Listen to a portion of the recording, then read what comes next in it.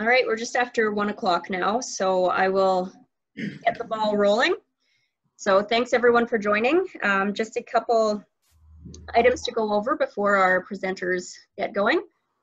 So welcome on behalf of the AFTOA. I am Amy West. I'm the secretary with the Board of Executives for the Alberta Fire Training Officers Association.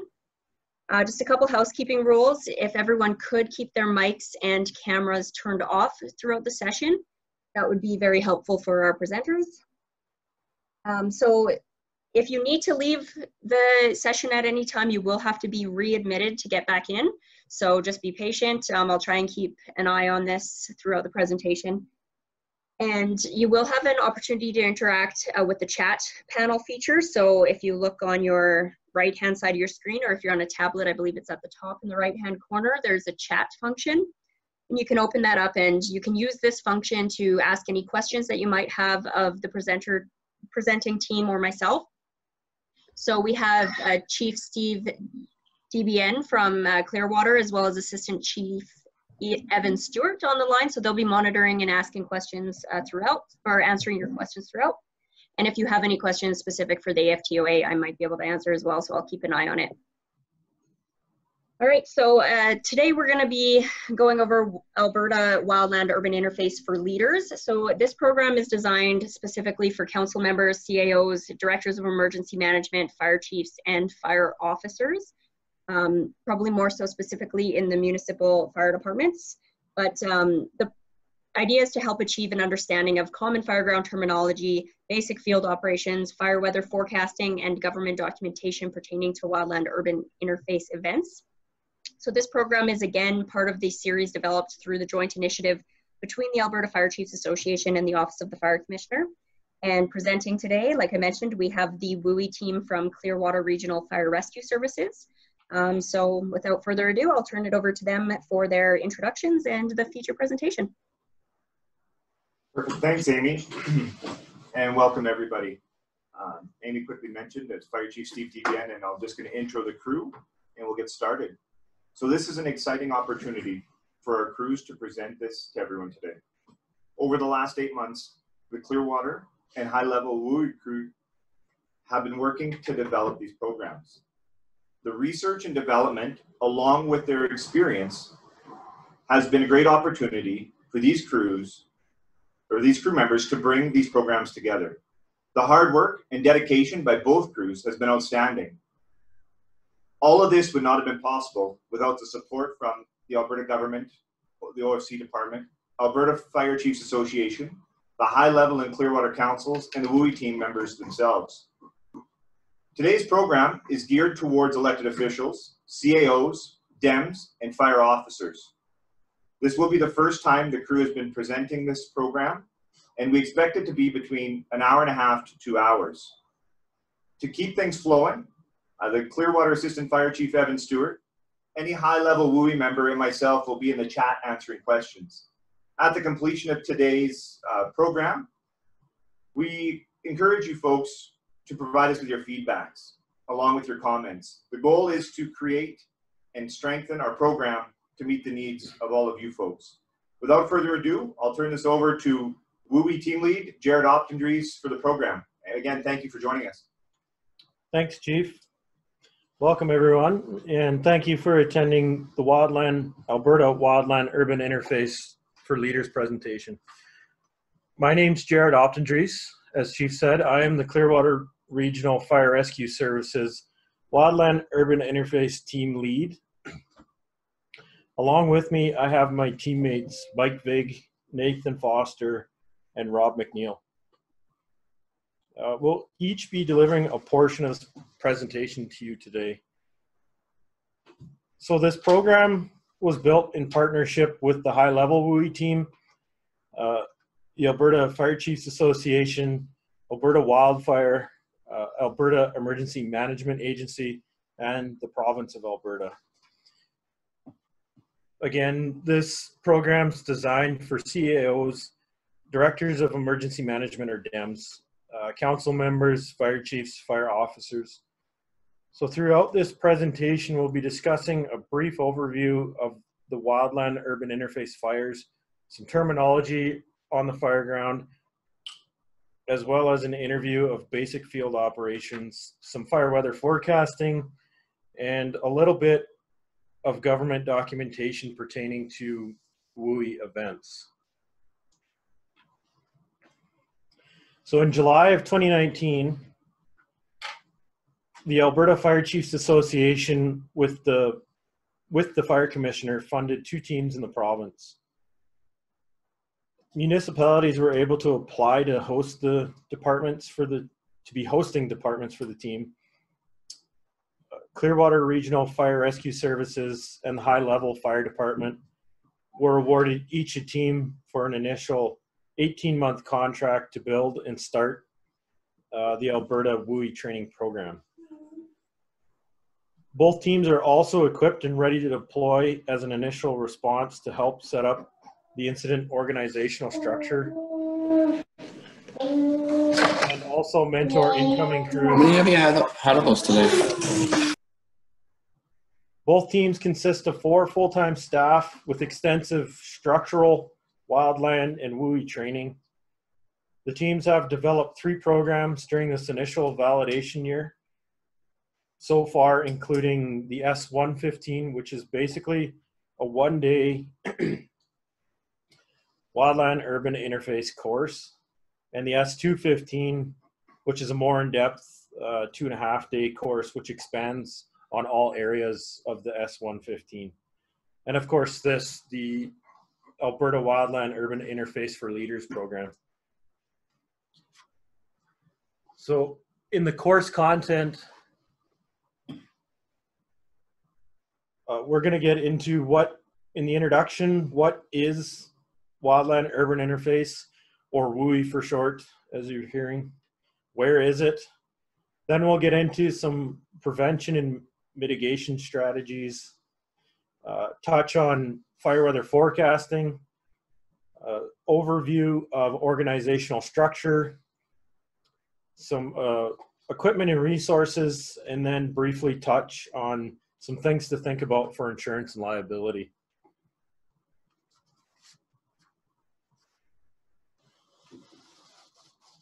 So, introduction to Wildland Urban Interface.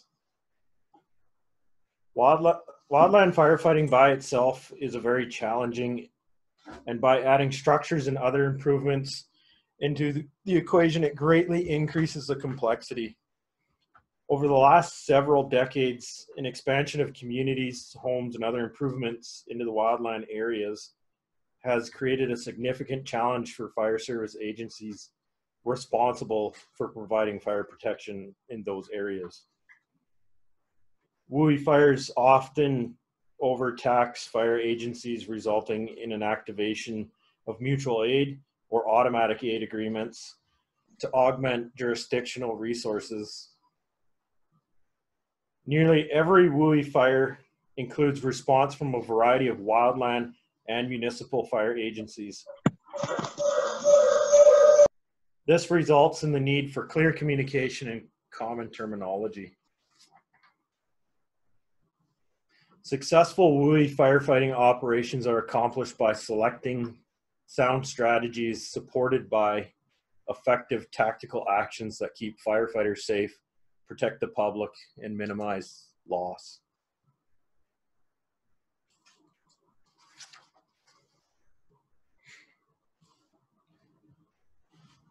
So here we have the Alberta Forest Protection Area, or the FPA. So there's 10 areas with the addition of the provincial headquarters in Edmonton. Jurisdictional boundaries are typically located in the areas of highest fuel loads for wildfire.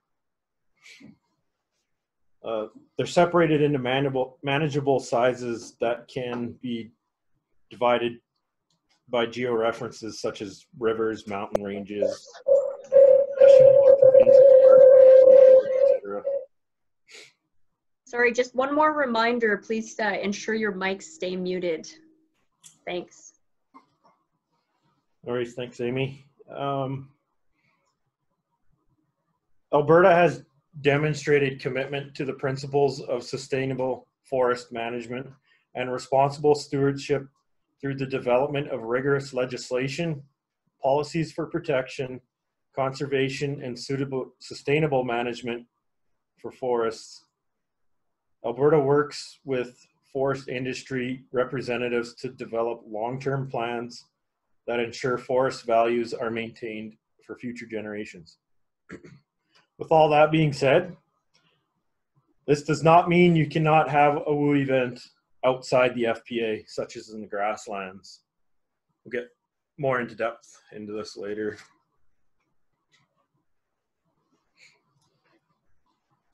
So what are the wildland structure environments? So first, we've got on the left, we've got the interface condition where structures abut the wildland. This means that there's a clear line of separation between structures and the wildland fuels along roads or fences, things of the sort. Usually identified by housing developments adjacent to wildland areas. With interface conditions like this, there's a greater potential for house-to-house ignition. Next, in the middle there, we've got occluded. So occluded is a condition where fuel areas are surrounded by structures. This is the opposite of interface, where structures surround the wildland fuels. Are surrounded, sorry. Occluded is the wildland fuels surrounded by structures. This example in the middle, of course, is Central Park in New York. And over on the right, we've got what they call intermix. Intermix is a condition where structures are scattered throughout the wildland area. So there's no clear line of separation, and the wildland fuels are continuous outside of and within the developed area. Usually, they're more complex to triage and defend in interface conditions. Intermix is often referred to as interface as well. Kind of interchangeable, but not really. Just understand the difference between the two. Now I'm going to pass it over to my teammate, Nathan Foster. Thanks, Jared. Good afternoon, everyone. My name is Nathan Foster. I'm a member of the Clearwater Regional Fire Rescue Services Wildland Urban Interface Team. And today I'll be talking to you about prevention, mitigation, and fire weather forecasting.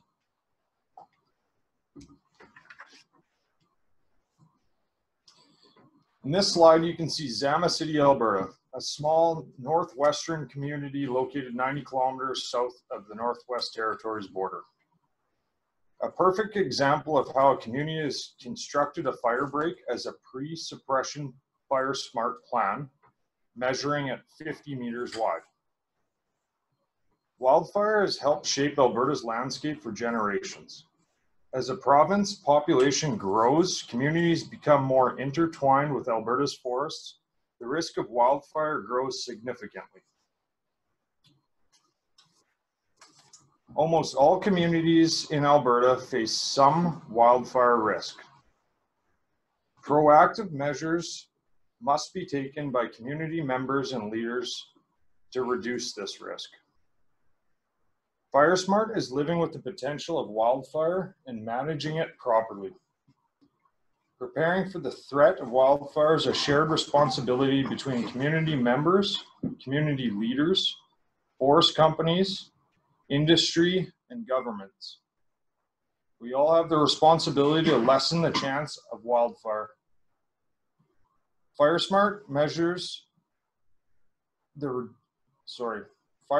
uses the measures to reduce the risk of wildfire threat to Albertans and their communities. FireSmart can reduce the likelihood of large uncontrollable wildfires across Alberta. Whether you're living in a forest protection area or not, FireSmart is the responsibility that everyone has to take into consideration. From home, work, or outdoor hobbies and interests, FireSmart affects us all.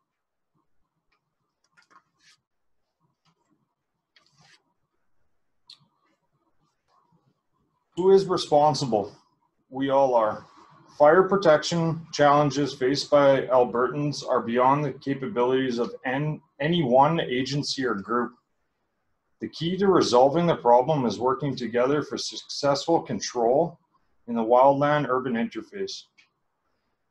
People must work with emergency response agencies to manage fuels, make buildings fire resistive, and develop appropriate infrastructure and planning. Elected officials are responsible for land use policies that promote health, safety, and welfare of the public. Municipal planners and developers are responsible for designing and building fire-smarted buildings in surrounded areas. Property owners and residents are all responsible for providing fuel-modified areas around their properties and constructing buildings in compliance with the Fire Smart guidelines.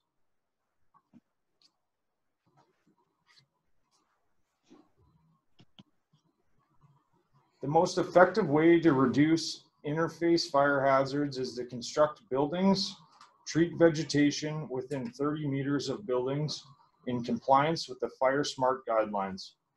Hazard reduction strategies are the responsibility of the property and homeowners.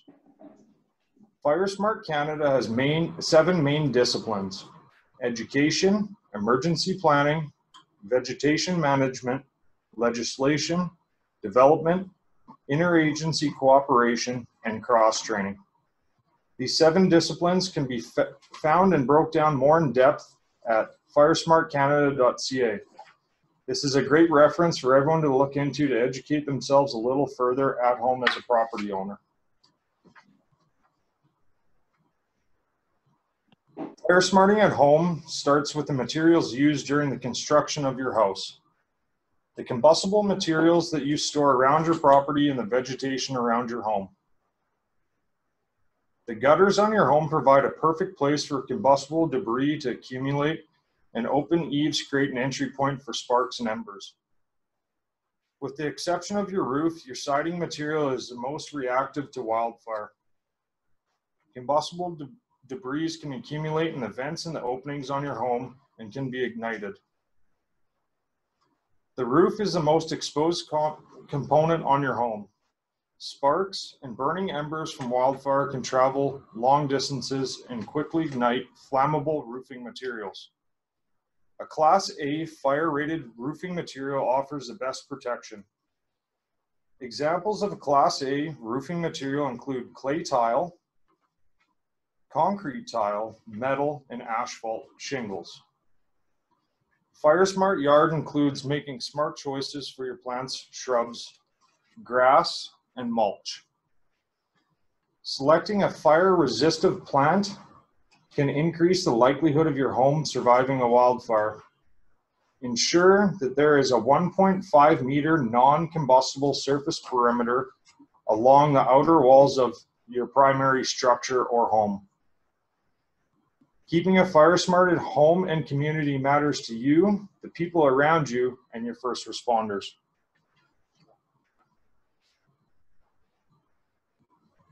Sprinkler pre-plan.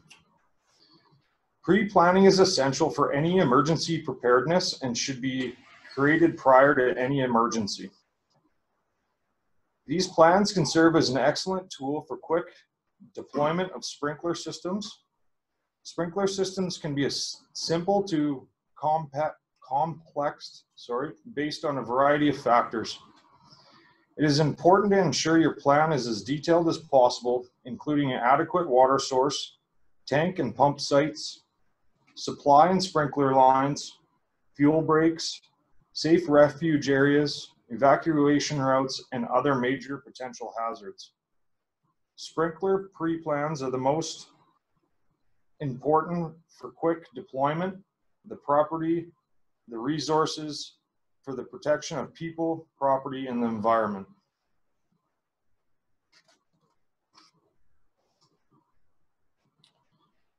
Alberta natural regions. There are 6 natural regions found in Alberta. The Boreal Forest, Rocky Mountains, and Foothills region make up most of your bigger fuels, including your black spruce, jack pine, lodgepole pine, and aspen. Typically, fine fuels are found throughout Alberta, but mostly in the grasslands. Foothills and parkland regions. In these regions, you will find a number of mixed fuels, but primarily grasses.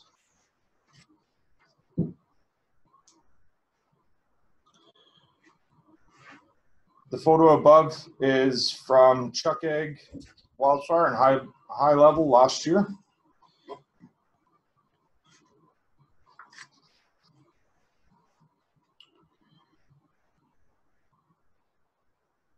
Fire behavior forecasting. The fire behavior triangle is made up of 3 categories. Topography.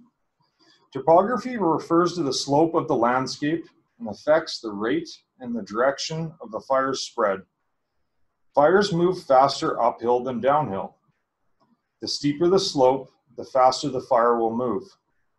A fire can also travel downhill in rare occasion because of strong downdrafts. These are mostly found, downdrafts are mostly found in the mountainous areas. Slope. The steeper the slope, the closer the flames are to the fuels. As the fire spreads faster, it will also preheat fuels. Slope has a direct effect on rates of spread. Aspect. Aspect is the direction of slope in relation to the sun. South-facing aspect always being the hotter, drier side. Aspect has effect on temperature, local winds, relative humidity, and fuel moisture.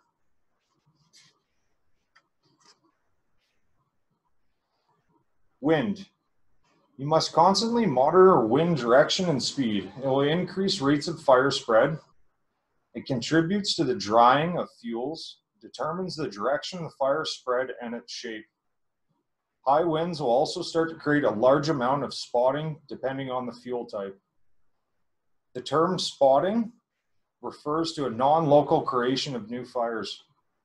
Spotting is often mentioned as being one of the biggest and most difficult problems for any wildfire management. Temperature. Temperature has an inverse relation to relative humidity. As it gets hotter, RH goes down as there's less moisture in the air. Temperatures are usually lower in the evening and overnight periods as well as early in the morning. The typical peak burning period in Alberta, depending on location, is anywhere from 1,400 to 1,800 hours. Relative humidity, or often called and referred to as RH. The amount of moisture in the air divided by the maximum amount of moisture the air can hold. Low RH means dry air, meaning a high probability of a start during that burning period. RH expressed as a percentage. Low RH, 30%. Very dry, quick ignition, rapid buildup, high possibility of crown fires. Mild or medium RH, 40%. Dry, high chance of ignition, moderate to high burning conditions. High RH, 60%. Very humid, little chance of ignition.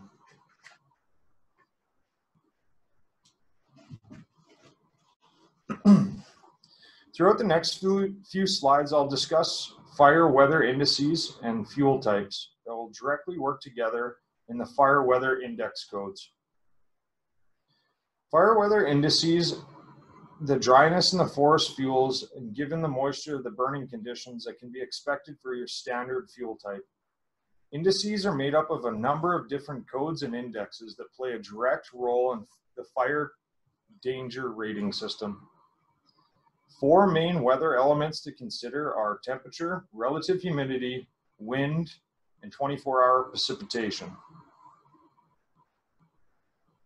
Low being wet and rainy with significant rain levels. Moderate being scattered showers throughout the forecast, but still seeing higher temperatures during the typical burning period. High or very high is your typical hot summer day for a few days on end with no adequate rainfall or precipitation. Extreme applies to a level of fire behavior characteristics that requires difficult fire suppression strategies. One or more of the following is usually involved: high rates of spread, crowning and spotting, wind shifts, fire whirls, and strong convection columns. Relative humidity less than 15%, transition from surface fire to crown fire, and increased spotting. Crossover. Crossover is the point of which the RH is less or equal to the temperature. This is a strong indicator of high or extreme burning conditions for that period. Red flag warning. Red flag warning would be targeted at the fire weather and danger conditions, potentially leading to a blow-up fire behavior. This would pose a critical degree of danger to the fire line personnel and public. The red flag warning would be issued at least 24 hours before an expected event. This will make a little bit more sense the further I go along, but the FFMCs during a red flag warning need to be at 92. The buildup index of 103 or more, in crossover conditions with sustained winds of 30 kilometers an hour or winds exceeding 50 kilometers an hour, all play a factor in the red flag warning.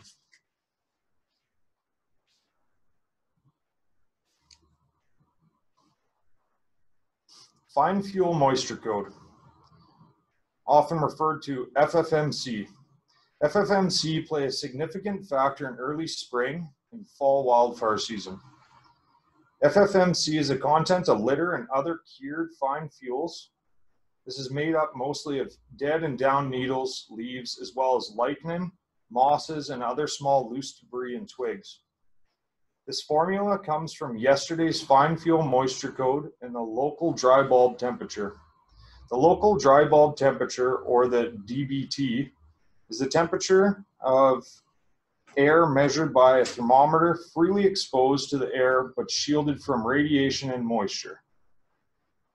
When I say radiation, I mean it's not in direct heat. The formula also includes relative humidity, wind speed, and 24-hour precipitation.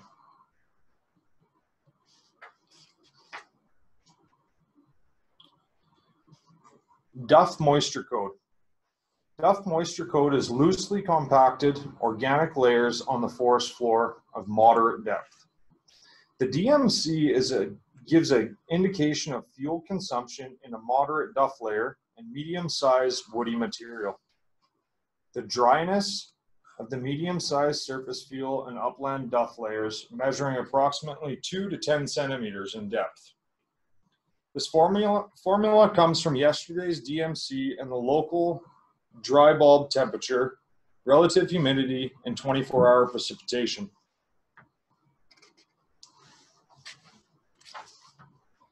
Drought code. Drought code is a numerical rating of the average moisture content of deep compacted organic layers on the forest floor. The DC is a useful indicator of seasonal drought effects on the forest fuels and in deep duff layers. The dryness of the largest surface fuel and deep duff layers approximately 10 centimeters or more. This formula comes from yesterday's drought code and the local dry bulb temperature and 24-hour precipitation. Average drought codes are in the 189 range and can be found as high as 800 or more.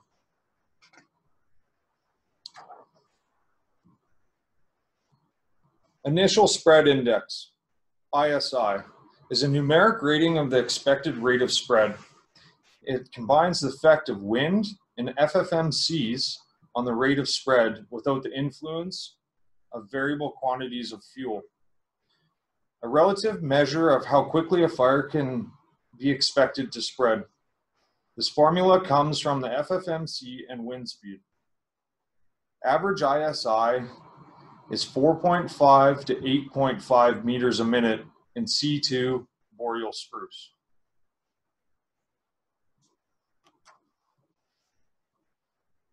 BUI, Buildup Index, is a relative measure of the amount of fuel available for ignition during a wildfire.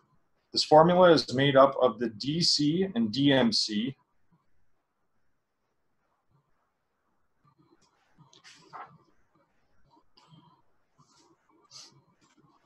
Hopefully everyone's still awake after all that. Fire Weather Index, a relative measure of potential fire intensity or energy available to be released. The Fire Weather Index is a numeric rating of fire intensity. It combines the ISI, the BUI. It is a stable and general index of overall fire danger throughout the forecasted forest areas of Canada. As you can see by looking at the chart using the indices, you have a pretty good prediction on the fire activity for the current burning period or your next burning period.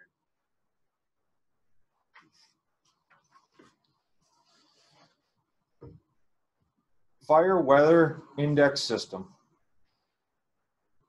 Here is a breakdown of the Fire Weather Index System that is used across Canada.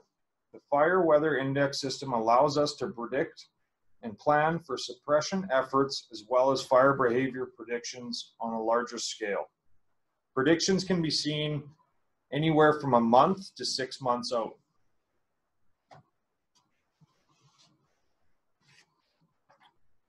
Head fire intensity, HFI. Head fire intensity is often referred to as rank on the fire line. Head fire intensity is predicted intensity or an energy output of the fire at the front or the head of the fire. Each class is a rate of heat expressed in kilowatts per meter of the flame front. HFI classes are indicated for fuel type at each weather station listed on your PPS or IAP. The average HFI that you will see in Alberta during fire season is generally HFI of 3 or greater. You will see HFI chart printed daily on your morning IAP incident action plan or your PPS, pre-suppression preparedness system, and a predicted weather for that burning period.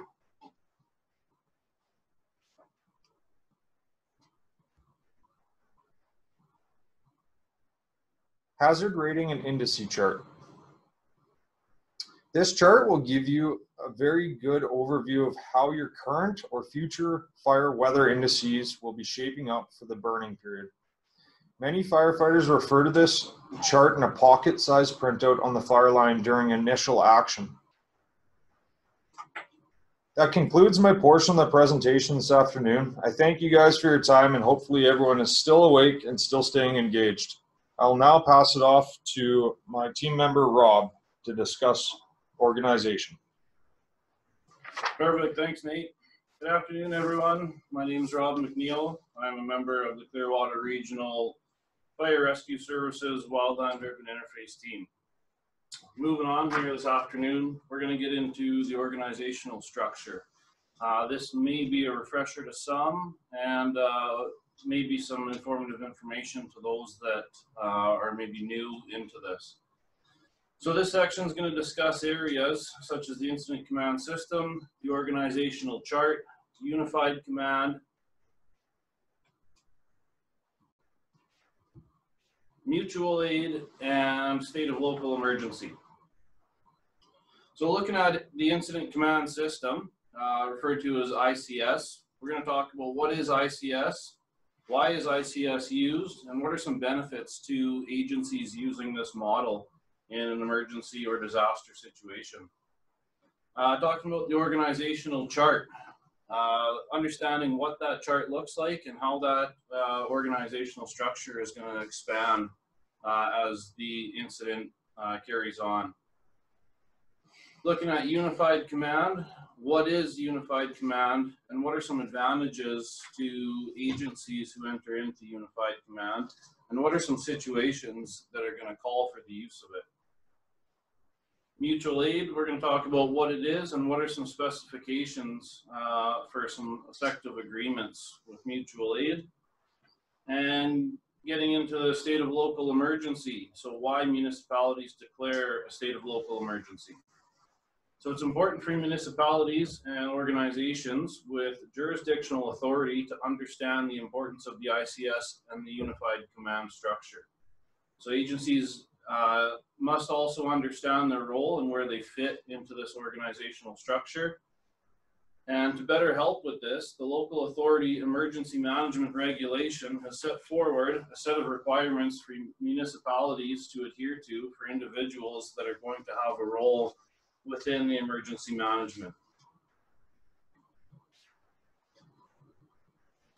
So talking about the training requirements that are set forward by the Local Authority Emergency Management Regulations, these authorities must meet the requirements for the regulations which have come into effect as of January 1st, 2020.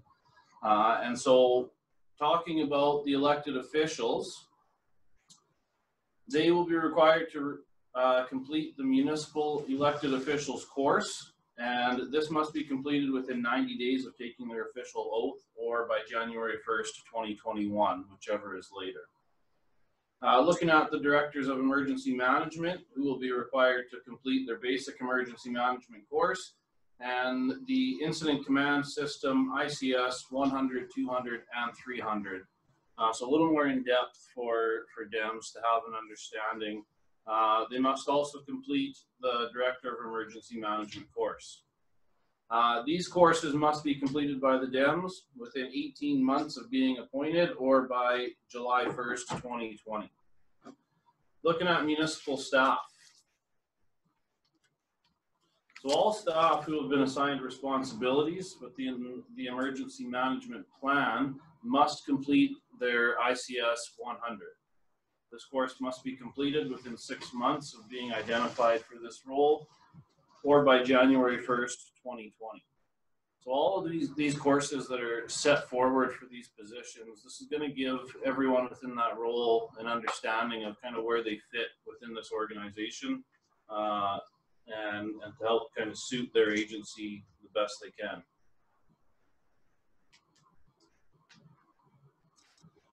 When we start looking at the incident priorities, 3 incident priorities in order from highest priority first. Priority 1, of course, is life safety, first and foremost. This is going to be in respect of both responders and the general public. We need to ensure that when we get somewhere, we're taking all the precautions necessary to make sure that we're safe. Without that, we can't even get to the next priorities. Number 2, incident stabilization. So this is going to be accomplished through establishing your command, setting your objectives, strategies, and tactics, and initiating action on the incident. Priority 3 is looking at your property and environmental conservation. So what we're talking here is to ensure that the incident does not cause further damage to the property, and also looking at protecting the environment from any further effects from the incident. So looking at management by objectives, when we talk about that, and you'll hear that throughout ICS, we're talking about managing your objectives in regards to your incident priorities. So those objectives are going to be based around your 3 incident priorities, and that's kind of what's going to set the stage for your incident action plan.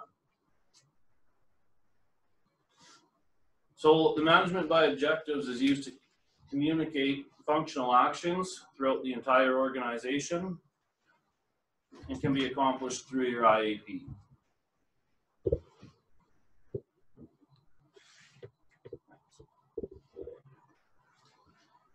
Okay, jumping right into ICS. And what is ICS?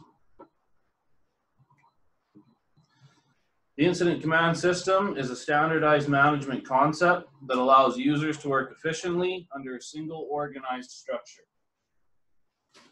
This model helps to ensure efficient and effective management, and it's done so by integrating personnel, facilities, procedures, equipment, and communications into one common structure. So you can see on that chart there all the various roles within the command and general staff. It's all integrated into one structure. There's a lot that goes on behind the scenes, not just, you know, the men and women with the boots on the ground on the fire line. There's a lot that goes into that. So by putting all of this into one common structure, it helps to create a whole lot more efficiency and effectiveness when dealing with emergencies.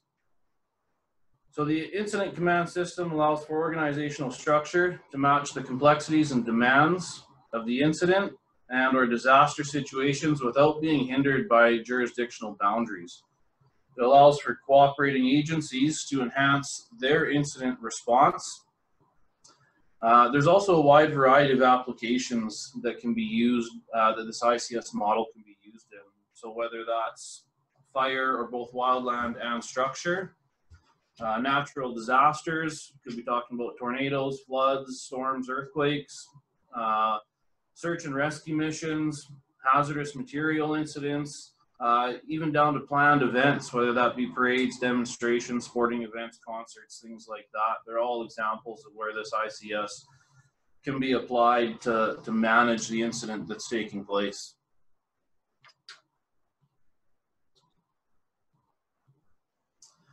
So the ICS system is designed to be used from the time the incident occurs or begins until the time that the need for management or operations no longer exists. So the system is designed, of course, to meet the needs of any kind or size. So whether you're looking at a single residential structure fire, or you could be looking at a wildland fire that exceeds into several municipalities. It's to be usable for a variety of events, as I mentioned, from planned events right through to complex emergencies. It allows for personnel from different agencies to join into one common management structure, and it helps to provide logistical and administrative support to the operational staff. So as I mentioned before, there's a lot that goes on behind the scenes, not just the operational side of things. So it's also designed to be cost effective by avoiding a duplication of efforts. The design and construction of this model has created flexibility to meet several management challenges that agencies are being faced with.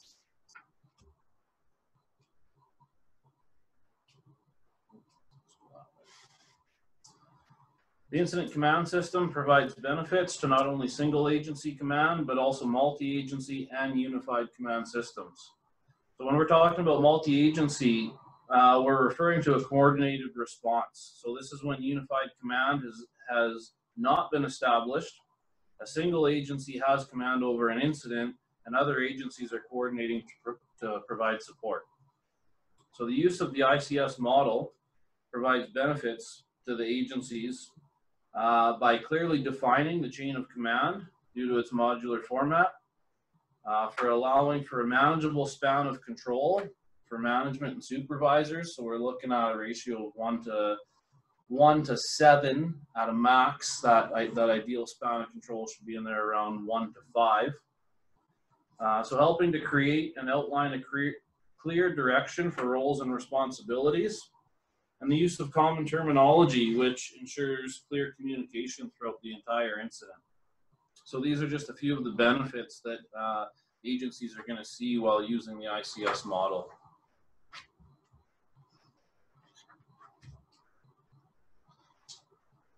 So when we start looking at how the organizational structure is going to grow throughout an incident, there's a few different stages here. So this chart displays a brief overview of how an organization may begin to structure their incident command system. So we'll look at each of these separately to understand how an incident may evolve and how the ICS creates an organized structure throughout this incident. So structured organizations such as the ICS is important to establish in the early or the beginning stages of any incident. So wildland firefighting itself, of course, is very challenging. When you start adding structures, communities, infrastructure into this equation, it can add to the challenges and complexity of the situation. So it's important to note that the authority having jurisdiction is going to have the initial command of that incident, and it shall remain in command throughout the entire incident. Incident command may be shared with other organizations through unified command, which we will get into in a few more slides here. So if that incident crosses those jurisdictional boundaries or involves other or multiple authorities that have jurisdiction within the area that that incident is taking place.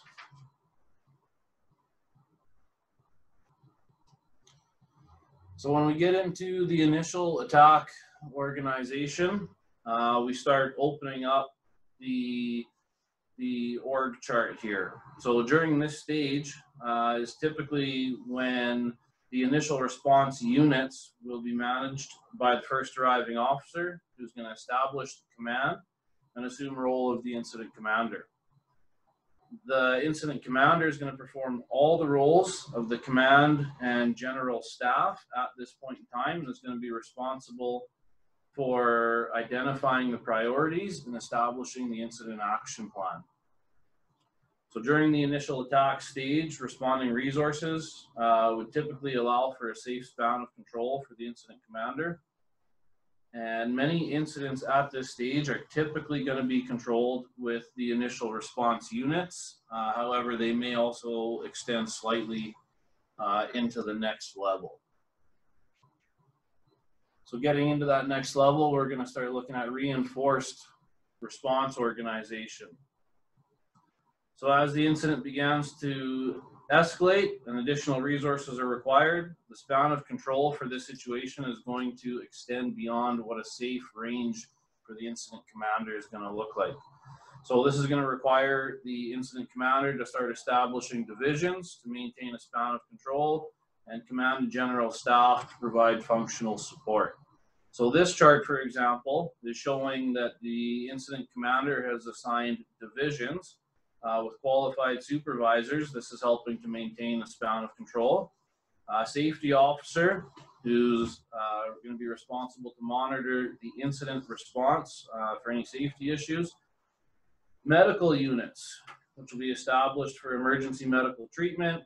Resource units, which are going to assist the incident commander with, oh, sorry about that. Let's back up here.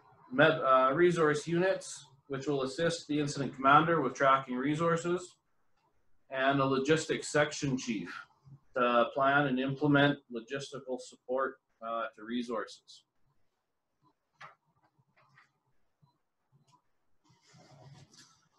So as we move forward through the incident and it continues to expand, we're going to get into an extended attack organization. So this is going to require the IC to request for additional resources. These resources likely will be from your mutual aid departments to begin with other municipalities. And due to the growing complexity of the incidents as they expand, the IC is going to continue to expand this organizational chart. So again, this chart, for example, is showing that more command staff has been established, such as a public information officer, liaison officer. The operations section chief has been added, who's going to be responsible for that operations section. Air tactical group supervisors and structural protection groups, again, underneath the operations section. Situation unit, which is going to be under the planning section. So this is going to be for the collection of data, and this is going to aid in the planning of the event here. Communication unit, which is going to aid in logistics, and a time unit for record keeping under finance and administration. So you can see as the incident begins to expand, it's getting more complex. Span of control is beyond what one incident commander or supervisor can deal with at a time. So we got to start assigning positions so that we can start dealing with all the logistical background details that take place on an incident. So each of these roles added are meant to aid in the functional support of the operations section and to ensure that safe span of control.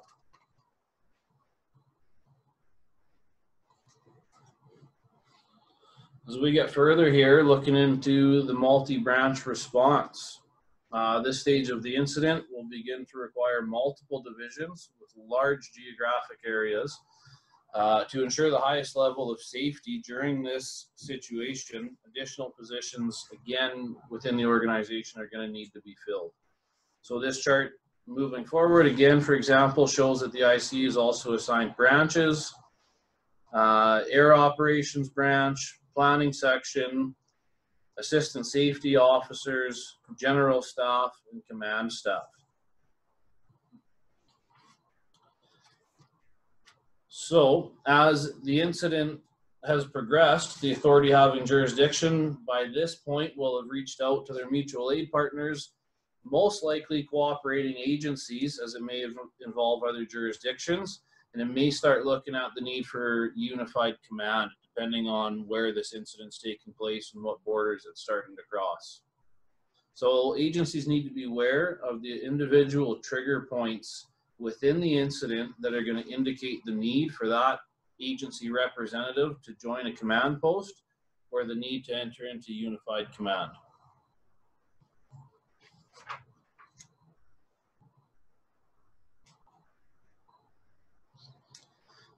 Talking about mutual aid agreements. So no jurisdiction is ever going to have enough resources to address every possible contingency. That's why these mutual aid agreements are so important.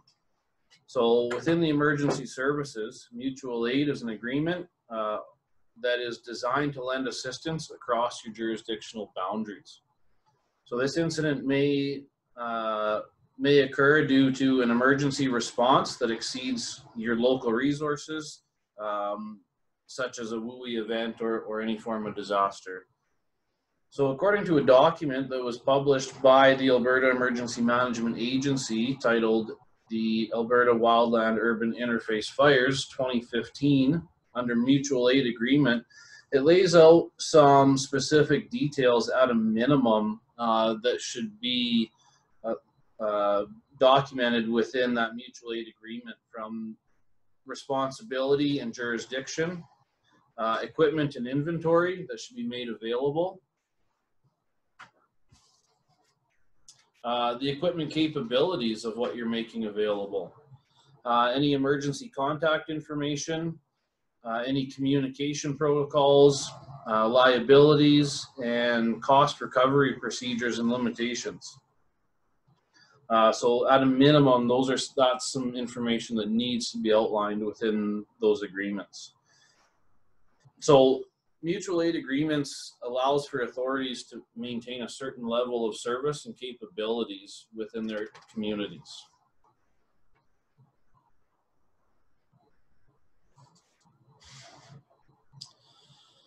Getting into unified command.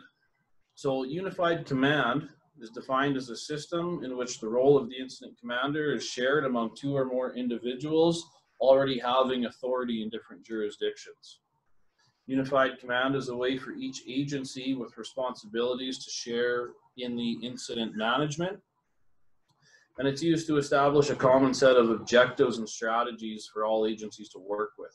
So this is also done without losing or giving up any authority or responsibility that those agencies have. Unified command represents an important element in increasing the effectiveness of the incidents that take place in multiple jurisdictions. And as incidents become more complex and involve more agencies, the need for unified command is increased. This also applies to both multi-jurisdictional and multi-agency incidents. So what we're referring to is whether that incident takes place in one jurisdiction with multiple agencies having authority or multiple jurisdictions with multiple agencies. Unified command can be applied to all situations.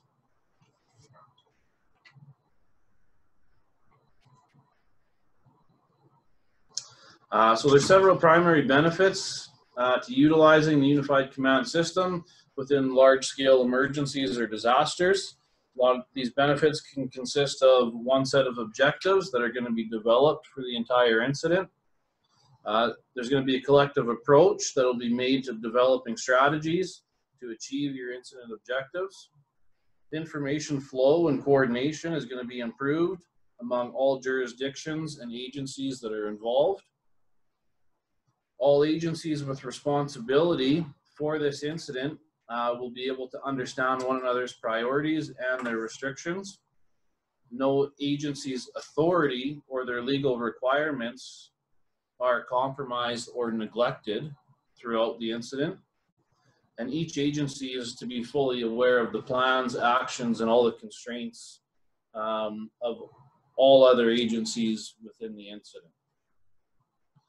The combined efforts of all agencies are optimized as their respective assignments are all under one single incident action plan, and duplicative efforts are reduced or eliminated. So this also reduces costs and the chance for frustrations or conflict to arise. So unified command should remain intact until either the incident has de-escalated or the agencies with jurisdictional authority are no longer being affected by this incident.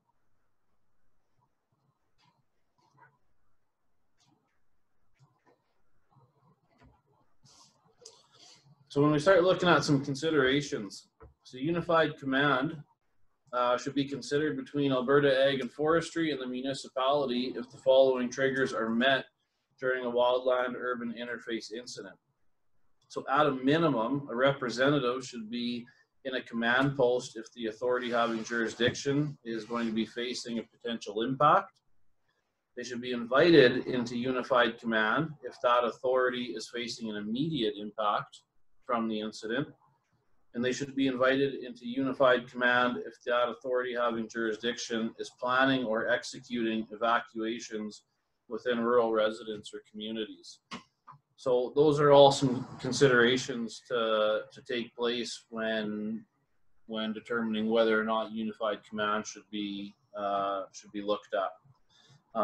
Talking about best practices, it's important to understand that as a municipality considers if unified command is applicable, it should be implemented sooner rather than later. Delegation of authority. So what that refers to is a statement usually provided by the incident commander, to the incident commander by the Director of Emergency Management or its designate, delegating authority and assigning responsibility. So the delegation of authority can include objectives, priorities, expectations, constraints, and other considerations or guidelines as needed. So it's imperative that agencies who do join into unified command sign a delegation of authority, and this allows for cooperating agencies to act on behalf of that authority within the specified incident.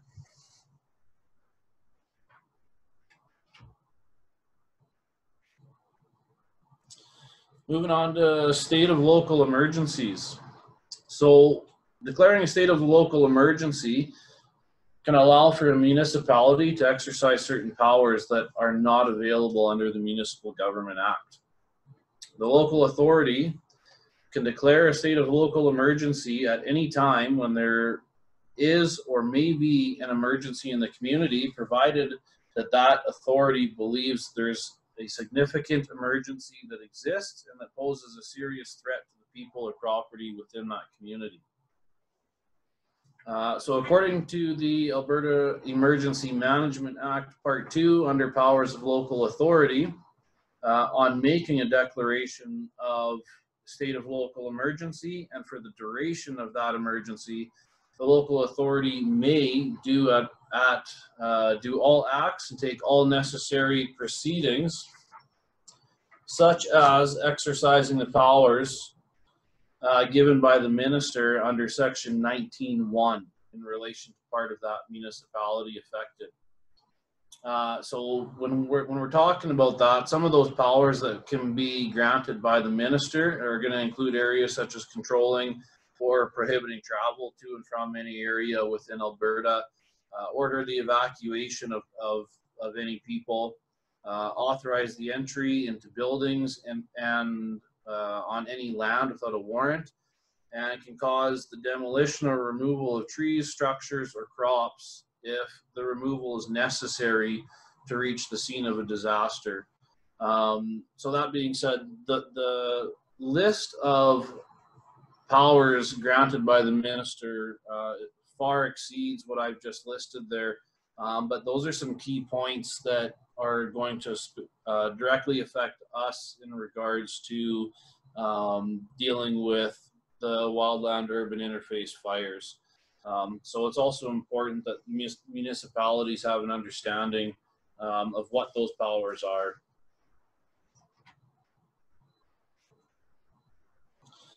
So when we look at the response timeline, right from the initial attack through to dealing with mutual aid, reaching out to the Provincial Operations Center,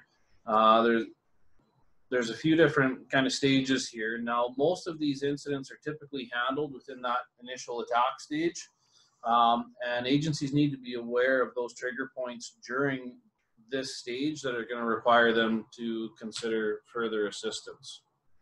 When we get into the mutual aid, if resources and the manpower at this point are becoming overwhelmed or are being taxed, the agencies can start considering contacting the Provincial Operations Center, also known as the POC. You might hear that a lot, to request for further resources or assistance with what's happening. So talking about the Provincial Operations Center, basically they're an essential resource for logistics. So they're going to aid in requesting and obtaining resources and or equipment that are requested by the agencies to assist with that incident. And of course, state of local emergency, and that can be essentially declared at any one of these instances throughout the timeline. And municipalities declaring that state of local emergency may, at the approval of the minister, be granted special powers to aid in this emergency. Now, keep in mind that state of local emergency does not mean that municipalities are obligated to act on these powers, but what it does is it just provides them with the ability to do so if the conditions start to change rapidly.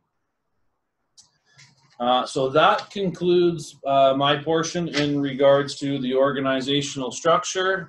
Again, it might have been a refresher for some and new information for others. I hope everyone took something out of that. And I'm going to pass it over from here to Mike Vig. Thanks, Rob. Hi, my name is Mike Big. I'm a member of the Clearwater Regional Fire Rescue Services Wildland Urban Interface Team. I'll be talking to you about equipment and resources.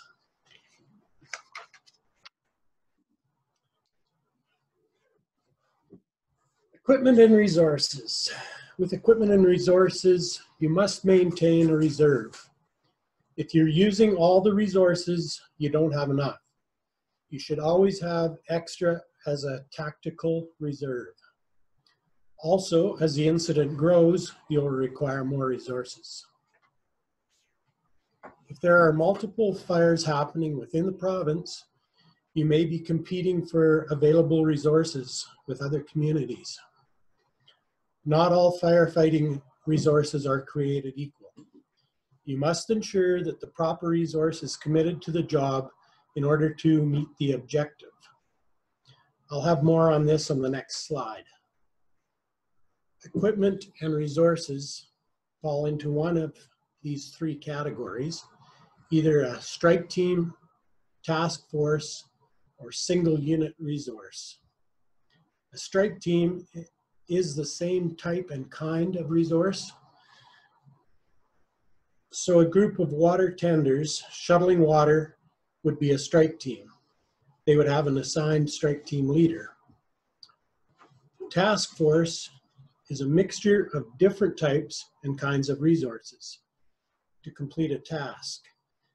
You may have an engine, a tender, and an SPU crew as a task force.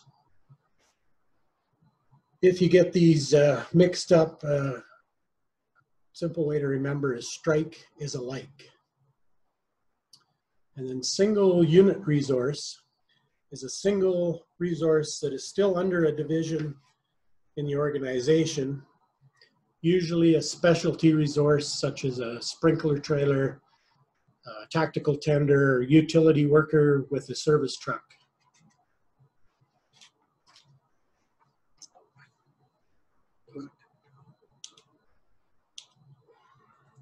There we go, sorry. This slide shows the ICS typing standards or sizing of equipment. Basically, type 1 is the biggest and most equipped type. Then it goes down incrementally for the resource. As you can see under the engines, there's 1 to 7, 7 being the smallest. Type 1 may be the biggest, but not necessarily the best resource for the job. For example, if you ask for a Type 3 engine because you require pump and roll capabilities, you don't want to get a Type 1 that will cost more, plus may not do the job as needed.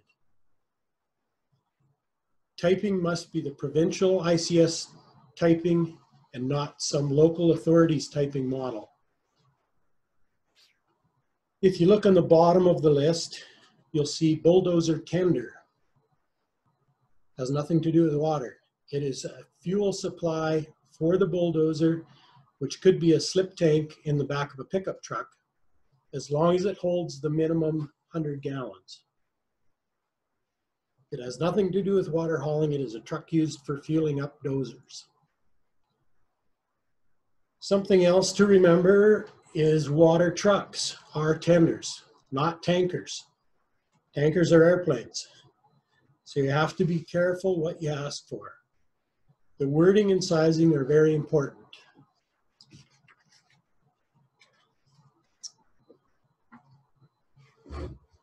Business as usual. You may not want your department to deploy to a WUI incident that is hours away when your own area is at a high or extreme fire hazard. And when deploying, departments should use spare equipment when possible and have arrangements made for coverage at home. Sometimes a good idea to consider deploying with other departments in your region if there are manpower or equipment concerns. The province has 6 structure protection trailers that should be used first at an incident when possible. So whether it's the department that is deploying or the local department at the incident, you always have to make sure home is covered because your regular calls are going to keep coming in.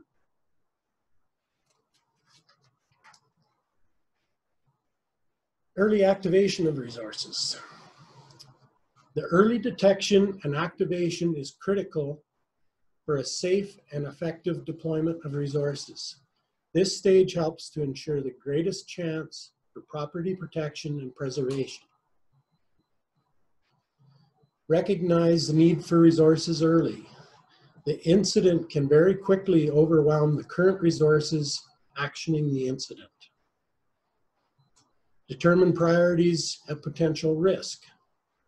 Some infrastructure may require dedicated resources or extra resources due to their importance within the local community. Examples of that could be hospitals, gas plants, mills that provide employment or essential services.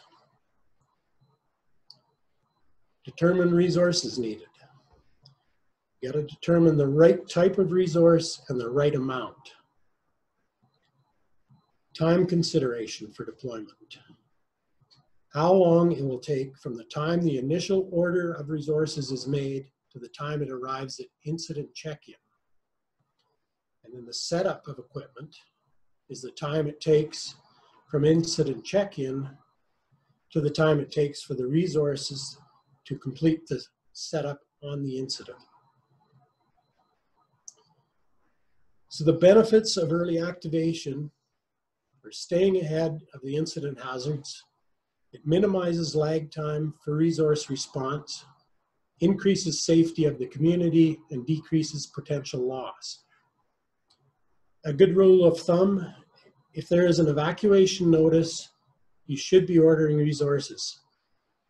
And if there's an evacuation order, the resources should be setting up.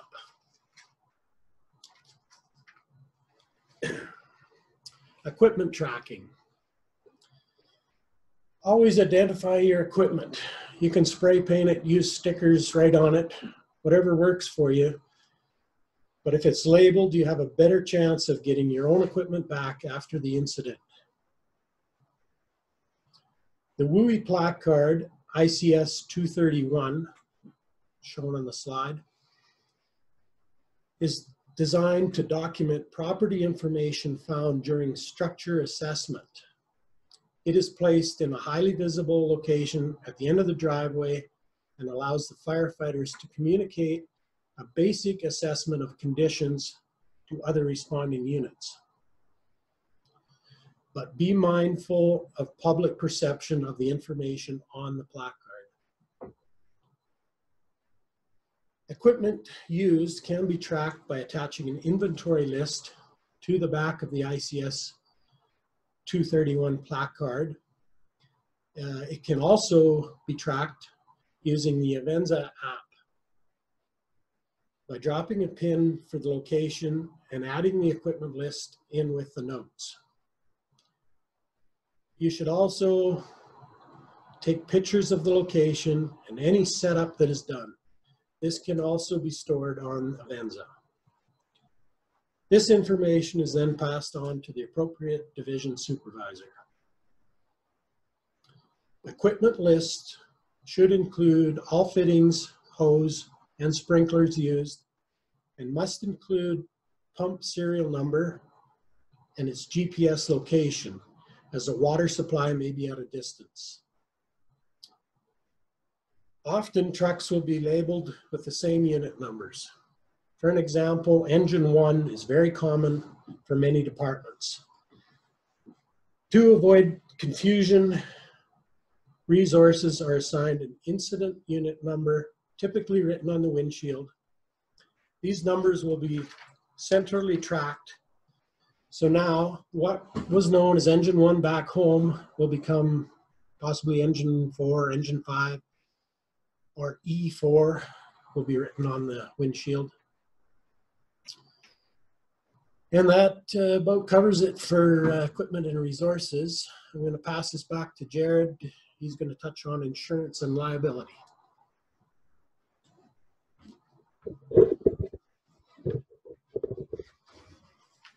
Thanks, Mike. Hello, everyone again. Jared here. So I'm going to finish off this presentation with a few things to think about in regards of insurance and liability. This is not to explain what coverage to have, rather just to give you some things to think about.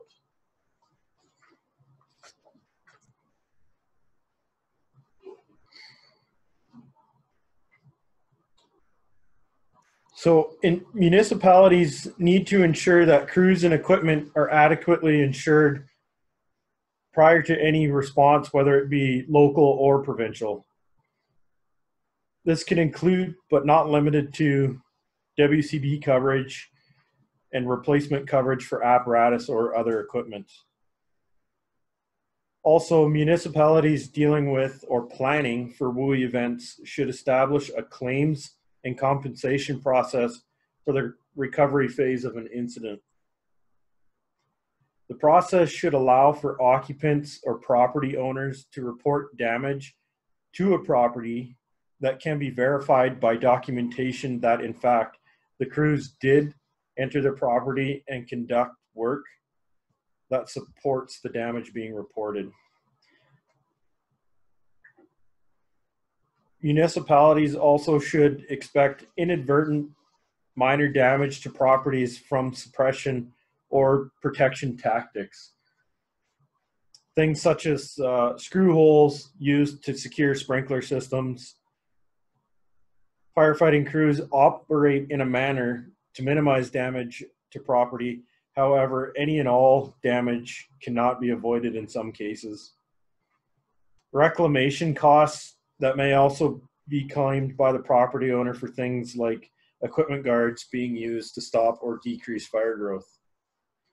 This is why it is paramount that crews record and fill out proper documentation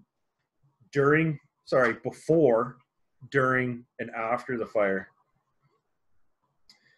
The forms and other information can be found here in the Alberta Structure Protection Program operational guidelines.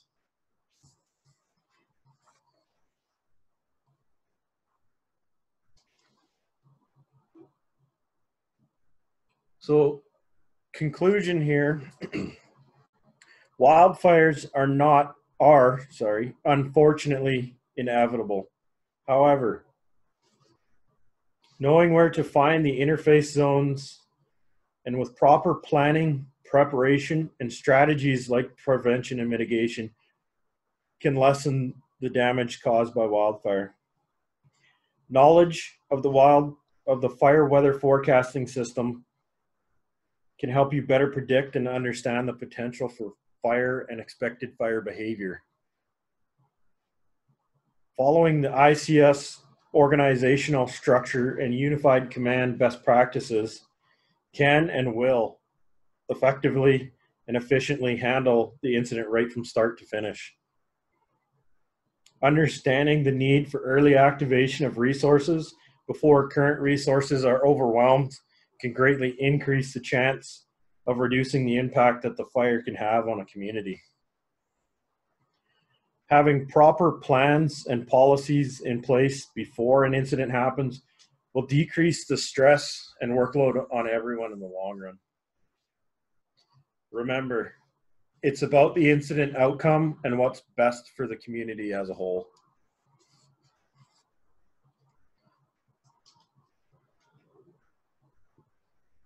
We'd like to say thank you to the high-level WUI team for helping build this program, and to the Alberta Fire Chiefs Association for providing the funding to make this program possible. We'd also like to thank the Alberta Fire Training Officers Association for facilitating this presentation today. And of course, thank you to everyone for attending the Alberta Wildland Urban Interface for Leaders presentation. If you have any questions or comments, please feel free to reach out to any of us.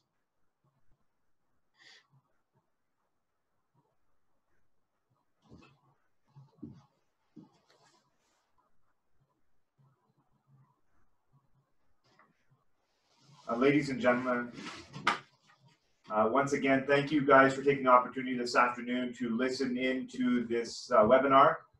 Again, please provide your questions and comments. We'll be up on the side here for a little bit answering some questions. But if you've got any comments, things you'd like to see in the presentation or adjustments to it, please let us know. Give us an email to one of those email addresses there. Also, I know Chief Schmidt's done a lot of work for this WUI program, so I think a huge thank you out to him. He's spent a lot of time putting it together, and he is the lead for the project for the AFCA. So in closing, thank you very much, and we'll hang out on the side there for a little bit to answer some questions.